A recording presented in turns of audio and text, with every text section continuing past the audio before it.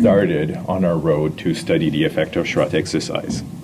So I have no disclosure of relevance to influence my presentation today. We got some funding for the study. And so the goal of our trial here was to determine the effect of Schroth exercise when we add it to standard care compared to using standard care alone. And in our practice, standard care is observation or bracing, as per most of Canada and the United States. We looked at the effect in patients with adolescent idiopathic scoliosis only, and the outcomes we were measuring were the Cobb angle, so the curve severity on the X-ray, the quality of life measured by a questionnaire, the perceived appearance measured by a questionnaire, back muscle endurance, and postural measurements.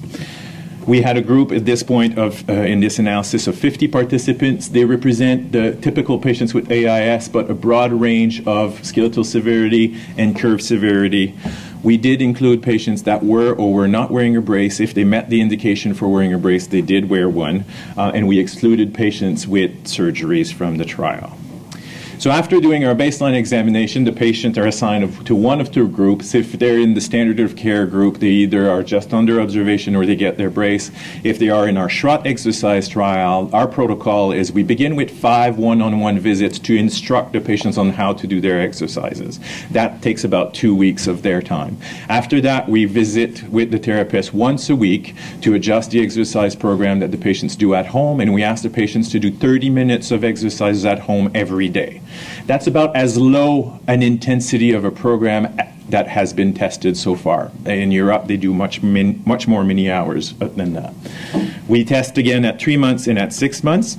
And so far, our results are good in terms of dropout. Our participants stuck with it till the end. We had 4 dropouts in the Schroth group, 2 dropouts in the standard care group.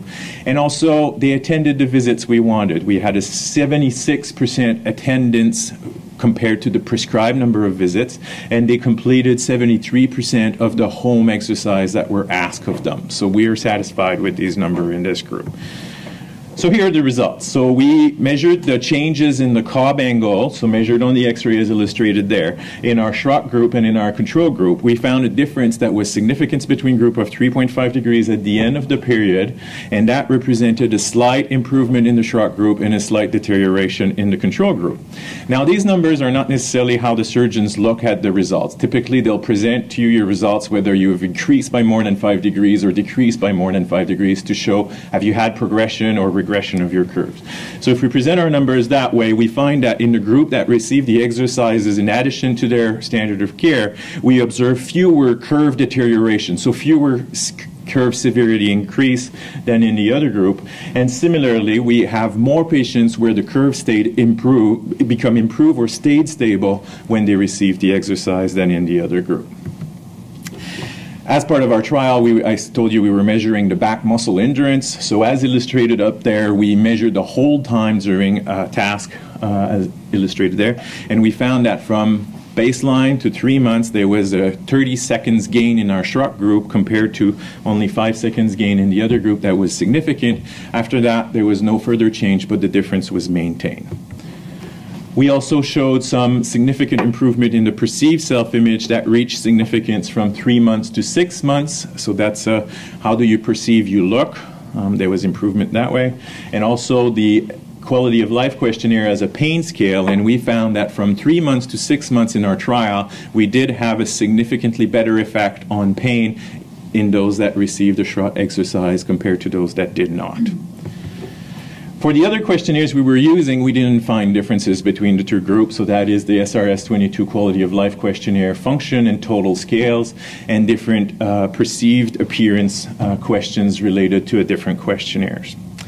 Now, when we looked at objective measurements of the posture in these patients using surface topography, we found that we were able to reduce the postural asymmetries with the exercises. So, for example, we measured the waist asymmetry depth and found that from 3 months to 6 months, we had a significant effect on that measurement. I skipped And then we also measured the pelvis alignment, and the pelvis tilt was improved as a result of using the exercises. That became significant at 3 months.